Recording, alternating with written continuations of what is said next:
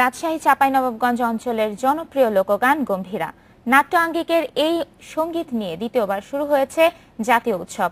ঢাকা বিশ্ববিদ্যালয়ের চারুকলায় শুক্রবার সন্ধ্যায় বসে প্রথম দিনের আসর।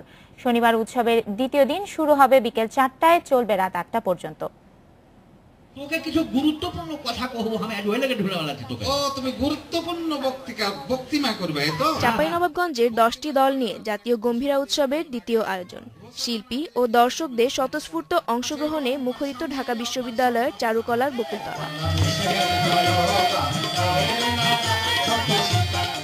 গম্ভীরার কিন্তু উল্লেখযোগ্য অংশটা হচ্ছে যে এটা একটা গঠনমূলক সমালোচনা। তাহলে একটা বিষয় নিয়ে কথা বলতেছে, সে নানা নাতি বলতেছে, তাহলে কি আসে একটা পজিটিভ একটা নেগেটিভ, এই দিকগুলোকে নিয়েই কিন্তু দেখা যাচ্ছে যে আলোচনা চলে।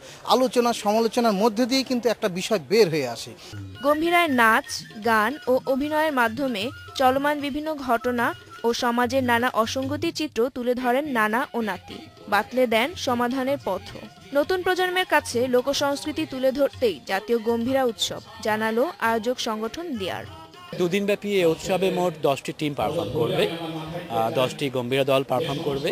তারা বিভিন্ন সাবজেক্ট নিয়ে বিভিন্ন বিষয় ভিত্তিক তারা গম্ভীরা পরিবেশন করবে এবং আমার ধারণা এই গম্ভীরা উৎসব থেকে নতুন প্রজন্ম অন্তত একটি জিনিস উপকৃত হবে।